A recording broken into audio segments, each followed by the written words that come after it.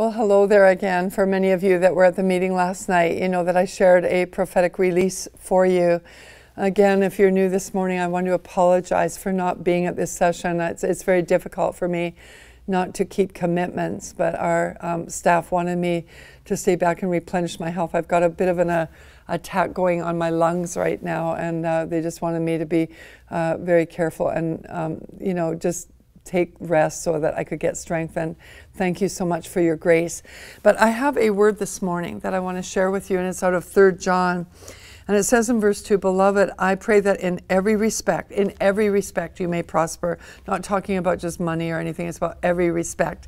That you would prosper and be in good health, just as your soul prospers.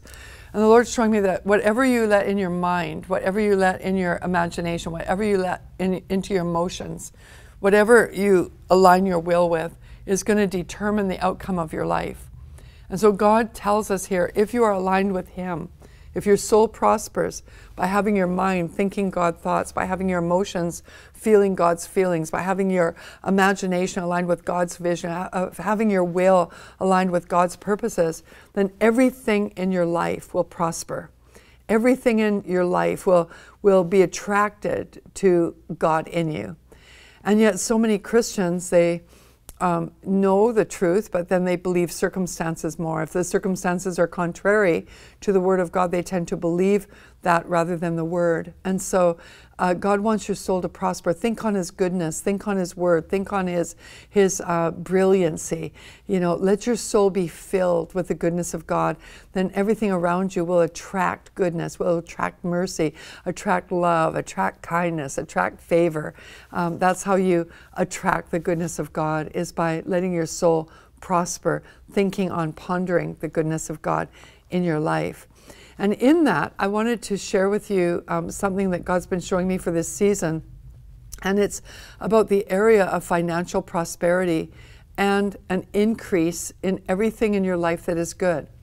And what He used as He was, you know, unpacking it for me was the story of the loaves and the fishes, the 5 loaves and the 2 fish that fed over 5,000. And in the beginning of that story, you'll see that Jesus, He asked His disciples to feed the mass because they were hungry. And they gave Him the wrong answer. They said, well, we don't have what it takes. We don't have enough. We don't have enough to feed such a multitude. And He said, I don't want to hear from you what you don't have. I want you to go look for what you do have. And I just want to say right now is that sometimes we curse our provision just by saying, I don't have it, I don't have it, I don't have it. But God says you do have it. You actually have it. Just go find what you do have. So they came back with 5 loaves and 2 fish, and those loaves were apparently just little bread rolls sort of thing.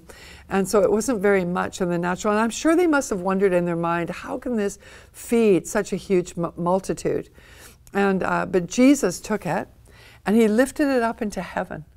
And that's what God wants you to do, is have a heavenly perspective, because you're going to come into increase in this season. Look up into heaven, get that heavenly perspective. And then after He blessed it, remember, He didn't curse it. He didn't say, oh, this is too small amount. How will this ever feed the multitude? He blessed it. He looked to heavenward, saw what heaven could do, and blessed it. Then He brought it into the earthly realm there after He blessed it, and He broke it up and gave it to His disciples. I imagine there was 12 disciples because there was 12 baskets left over. But when you think about 5 loaves and 2 fish, that's not going to be very much broken up amongst 12. Maybe they just had a handful. But the miracle did not come in like big trucks of fish and loaves didn't come in. No, it was as they were giving it out, it was replenished. And the Lord spoke to me, said, there's a replenishing anointing that I have for you, a replenishing anointing. And so He said, believe for replenishment. So as they gave out the food, the next person had enough, the next person had enough. It just kept replenishing along the line. But somewhere in the process, somewhere, it was not only replenished, but it was multiplied. It was increased. And after 5,000, they not only had fed that whole multitude until they were full, they also had 12 baskets left over, which was more than what they started with. And I prophesy over you that you're in a season of increase, that if you will, bless your provision, bless it. Look up to heaven. Look to a heavenly perspective. Bless your provision and then start giving it out. As you give it out, it'll be replenished. Now, I had this happen just this last week. I was writing all kinds of checks for different reasons. I was giving extra seed to sow and stuff like that. And so I was expecting my account to go down, of course. I mean, when you make a withdrawal, it goes down. But then it was like 2 nights later after I wrote all these checks, I went and checked my account. All the checks were cleared, but the account was right up to the same level.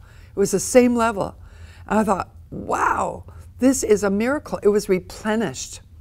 So sometimes it doesn't all just come in this great big increase. It just comes in a replenishment. And that's what I feel God's saying to you. Whatever you give out will be replenished, replenished, replenished. But the more you give out, eventually there's going to be a tipping point in that where you're going to go into an increase that is so big that not only is it a replenishment, but at the end of being able to do so much with those funds, so much, and feed so many people in so many nations, that there's going to be 12 baskets full left over. And we don't know, like, I'm sure that there wasn't even one basket full that they had to start with each. They just had a little handful each. But when they were finished, there was 12 baskets full left. So they had way more than what they started with. So I want to decree that miracle over you. And it's for your whole life, whatever you sow out into others. It could be joy or love or mercy, kindness, forgiveness, all those things. That as you sow it out, as you give it out, it'll be replenished in you and you'll be strengthened for it. So God bless you. Again, I want to thank you for your wonderful grace toward me as I get strengthened right now in the Lord, getting ready for Women on the Front Lines that's coming up. And I believe that we have some books and resource there, so feel free to get more of my messages. Even though I can't be there in person, you can get it on the resource table.